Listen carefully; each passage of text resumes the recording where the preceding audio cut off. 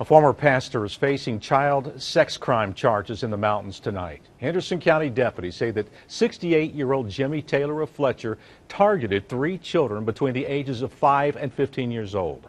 News 13's Ashley Searles is live for us tonight in Fletcher. Ashley, investigators say these incidents took place over the last couple of months. That's right. Officials here in Henderson County say that the first alleged victim came forward with accusations on Friday. From there, a full investigation was launched on Monday, and by yesterday, Tuesday, Taylor was behind bars. You know, when children are involved, children are innocent victims. So regardless if you're a parent or not, I think it does send it home a lot more when you are a parent. But these cases are very difficult. Deputies say that the first young girl told her parents Friday that 68-year-old Jimmy Taylor had targeted her. And from there, it was like dominoes.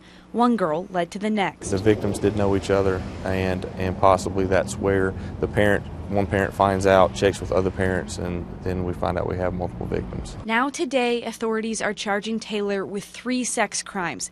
The alleged victims, 3 different girls between the ages of 5 and 15. At the end of the day, they were all 3 victims at some point in time, whether it was one time or multiple times. A former pastor with a home in Fletcher, Taylor is now facing 2 felony counts of taking indecent liberties with a child and another charge of sexual battery for allegedly groping one of the girls under her clothes. Some of these instances did happen within the last couple of months, yes.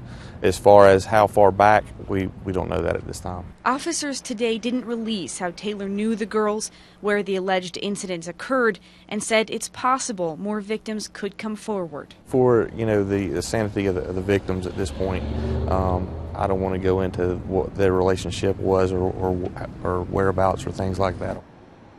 Now, Taylor was released from jail on a $4,500 bond last night. He appeared in court for the first time this morning. Reporting live tonight in Fletcher, I'm Ashley Searles, News 13.